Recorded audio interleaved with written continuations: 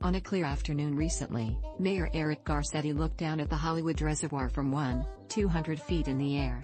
"It's as low as I can ever remember it being," Garcetti said of the reservoir from the backseat of a Los Angeles Department of Water and Power helicopter. You can see the bathtub ring. The aerial survey of L.A.'s water infrastructure came at a critical moment.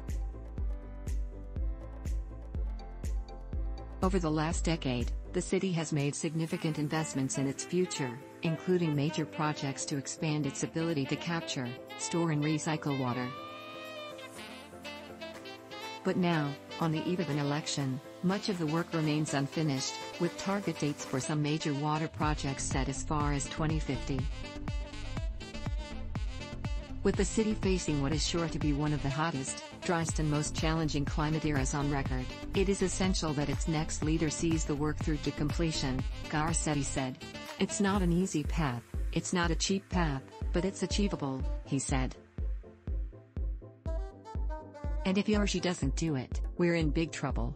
By now, it is clear that water independence is the best path forward for the 4 million residents of the city of Los Angeles, and for the county and region as a whole." Imported supplies from the State Water Project are heavily dependent on annual snowpack and rainfall in the Sierra, which are no longer a guarantee under the state's shifting climate regime.